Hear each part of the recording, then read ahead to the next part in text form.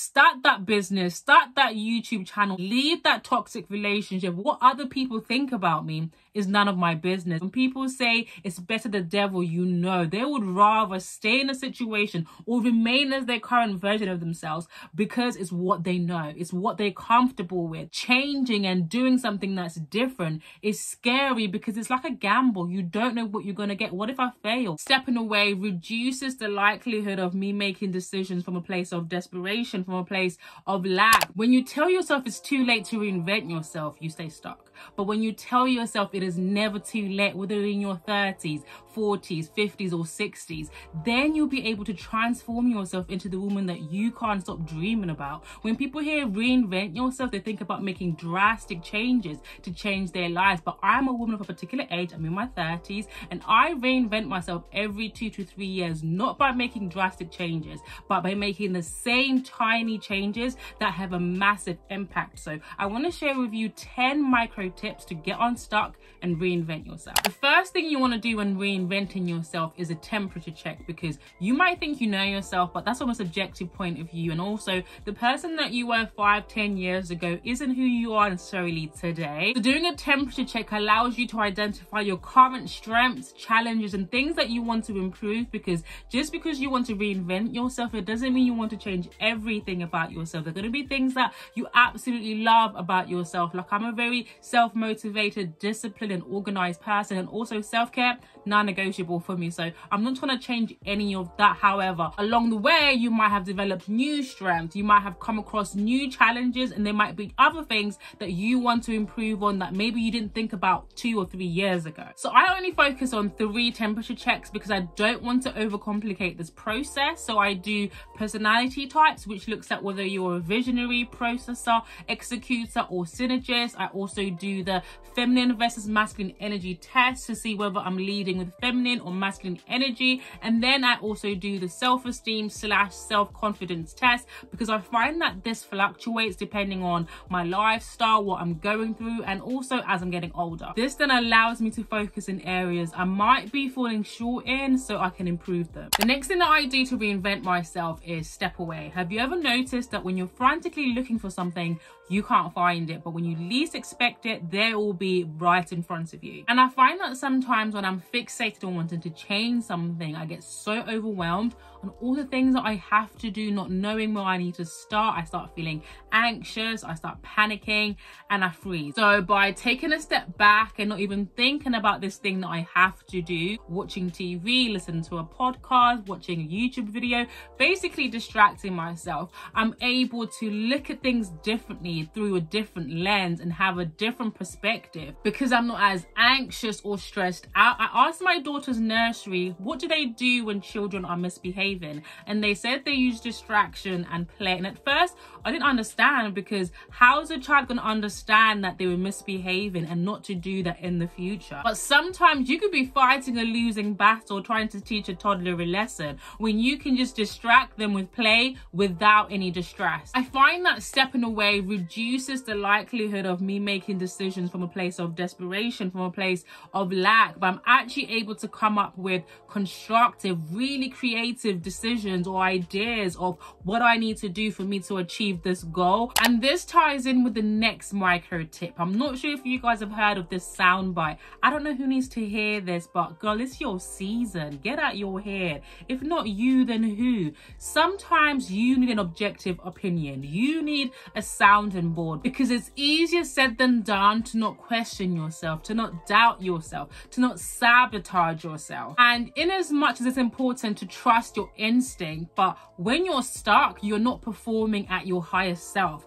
So you need help. You need other people who are able to look at things objectively. I have a couple of people in my life. I have my therapist, I have my coach, who I use as sounding boards when I'm having those self-sabotage thoughts, when I'm thinking that I'm not good enough, when I'm thinking that this idea is not going to perform well, or this service that I want to bring up for my business is not going to perform well. It's not that they're going to gas me up and tell me how amazing I am or how amazing the idea is if they don't agree, but they're able to give me a different perspective or even constructive feedback that I'm not able to see because I'm stuck in my own head. Okay, so moving on to the next micro micro tip, one of the reasons why people are stuck and they're not able to reinvent themselves is because they're comfortable. They're comfortable even when they're not happy, even when they're miserable. When people say it's better the devil you know, they would rather stay in a situation or remain as their current version of themselves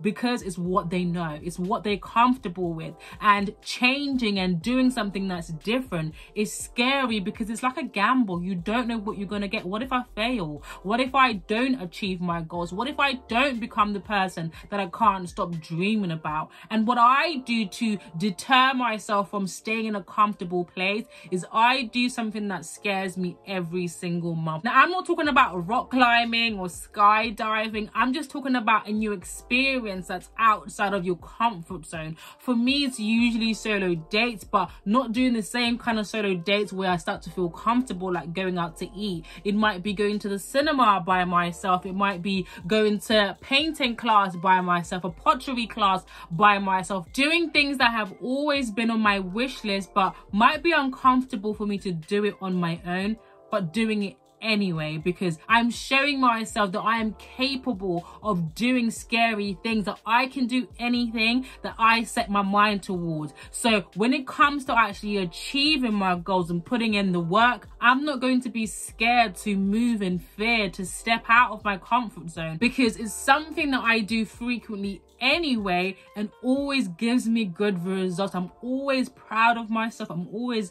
happy. I'm always fulfilled when I do it. The next micro tip is to become an apprentice. A lot of people want to jump to the high paying expert position without the experience, without the knowledge. Even though I'm in my 30s, it doesn't mean that I know everything. So every single time that I want to reinvent myself, actually I do this all the time, whether I want to reinvent myself or not, I find people who know more than me, who are experts in a particular thing that I want to learn or I want to grow in, and I learn from them. There's been times where I've gotten support from people who are younger than me or even less experienced than me, but they are excelling in a specific area that I want to grow in, that I need the knowledge or experience in. Now, I'm not going to be arrogant that just because I'm older than them or just because I'm more experienced than them in this area, that I'm not going to get help from them because I'm biting my nose only to spite myself. Is that how it goes? Anyway, when you think that you know everything, you've already failed. There is power in humility. There is power in being a beginner and wanting to learn and wanting to be a sponge by surrounding yourself with people who are experts and thought leaders. When you are the smartest person in the room, you're already failing. You are doing something wrong. Surround yourself with people, yes, who might be like-minded, but people who actually know more than you, because that's how you're going to grow. That's how you're going to get unstuck, and that's how you're going to reinvent yourself. The next micro tip is to decide to have a queen mindset. I've done a whole video of how I changed my life with the queen mindset. I will link it somewhere there. It is so easy to wallow in self-pity of, why am I not married? Why am I broke? Why am I struggling? Why am I not living the life that I want to live? And listen, I get it, because I was there a few years ago when I was questioning God, why he had allowed for me to become a single mother, why he had allowed for me to struggle on my own, why I was broke, why I was in debt, until I reprogrammed my life using a queen mindset. But that comes with a decision. You have to decide that you want to have a queen mindset, that you're done with having a scarcity mindset, that you're done making desperate decisions from a place of lack. Having a queen mindset is allowing yourself to become the woman that you can't stop dreaming about by living out your purpose, reaching your goals, setting things up for the next generation, and not settling for less than you know that you deserve, whether it's in a relationship, friendship, work, business, money, right? And taking the action and initiative to create the life that you want, to become the person that you want to be. And this is coming from one of the most logical people that you will ever meet. I mentioned before that I love evidence-based reasoning, but there comes a time where you have to practice the art of allowing, where there is no evidence, but you're walking in faith, knowing and believing that you're going to get there. It doesn't mean that it's going to be easy. It doesn't mean that you're not going to fail, but it means that you are deserving of everything that everybody else has, right? You just have to believe it, and you just have to put in the work for you to achieve it. And speaking of the unseen and walking in faith, this takes us to our next micro tip of feminine power. I've been in situations where my gut is telling me that something is wrong, whether I shouldn't be there, whether somebody is lying, or whether somebody's energy is just off. Now, when you want to reinvent yourself, you need to tap into your intuition. You need to use your discernment to decipher the people that are in your life, whether it's new people that's coming in, whether it's people that's always been in your life, right? What energy are they exuding? How do they make you feel when you talk about your goals and your dreams? Are they supportive? Are they negative? Do they uplift you? Or you might be in a relationship and something is telling you that something isn't quite right. You can't put your finger on it. You don't have any evidence of anything happening. You shouldn't ignore that feeling, because that is your feminine power ringing up bells to say something is not right here. We need to investigate. We need to look further. We need to ask more questions, or maybe we should not be in the situation anymore. I'm sure you can look back at a situation and you feel like something told me something was happening, or I had a feeling that something was up, but you ignored it and you ended up in a situation longer than you need to. So use your feminine power to do a friend audit, to do a relationship audit. Ask those uncomfortable questions. Start looking at things more deeper, and stop ignoring things that might be right in your face because you're comfortable, because you're scared of change, because you're scared of being alone. The next micro tip is to dress like the person that you want to become. I used to think that for me to be attractive, I needed to dress in figure hugging clothes. Now, don't get me wrong, I still dress in clothes that are flattering, but I also like a structured fit. I like clothes that are flowy. It makes me feel confident, it makes me feel elevated, right? And I took a train the other day because I was going into London, and as I was coming backwards, I was approached by this guy. Now, he's not the usual type of man that usually approaches me, so I genuinely thought that he was going to ask me for directions, but he said that he saw me walking by and he thought that I was really beautiful and he wanted to take me out on a date. Imagine my shock horror that I was wearing a structured blazer and I was wearing flowy trousers, and he still found me attractive. And actually, I was on a radio appearance a couple of weeks ago, and the host kept on saying how chic I looked, how fabulous I looked, and how I looked like I should be on a TV appearance. And that just validated that I had embodied the personal style of my dream woman, who always looks put together, who takes pride in her appearance. It doesn't matter where she's going, she always dresses her best. It doesn't mean that I'm breaking the bank and buying all this expensive clothes, but I'm still curating my capsule wardrobe by investing in statement pieces, high quality and timeless pieces that I will be able to use over and over and over again. One of the best things about getting older for me has been not caring what people think about me, because when I was younger, in my 20s,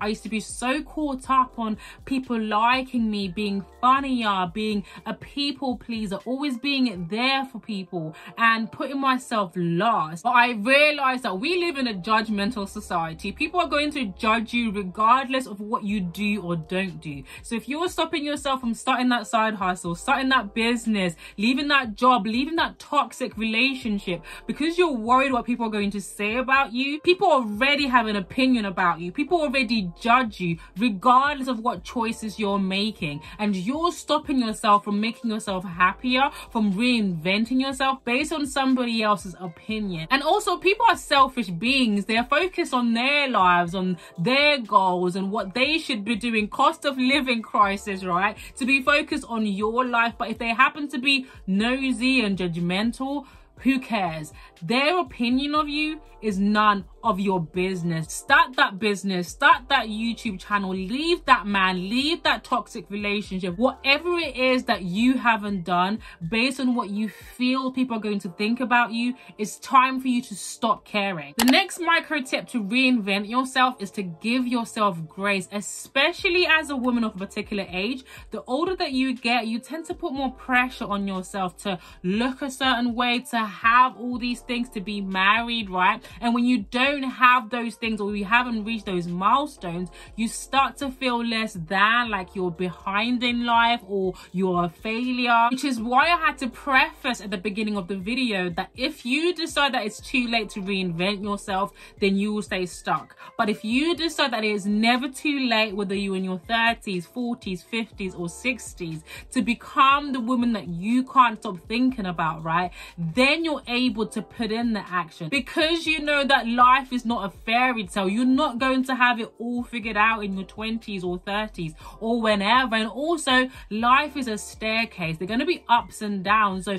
one minute you might have it all figured out, and then you might go through a bad season, right? That is life. You can still pick yourself up. You can still start over, because it is never too late to reinvent yourself and to become the woman that you want to be. You might have the perfect plan of all the things that you want to do, but life and even God might have a different plan for you. And one of the things that I've realized, the order that I got, is to accept the good and the bad, because they're there for a reason, whether it's to teach you a lesson, whether you need to grow, whether it's just about elevation. Is to accept all parts of you and to give yourself grace, because you know what you have to do to reinvent yourself, but you don't have the motivation because of your current circumstances, because of what you're going through. Sometimes you have to take it one step at a time, one day to the next, which is why I thought it was so important to show you micro tips to get unstuck. Because sometimes when you have that dark cloud over you, it's so easy to keep on kicking yourself whilst you're down. I've done a whole lot of videos on how to reinvent yourself and how to change your life,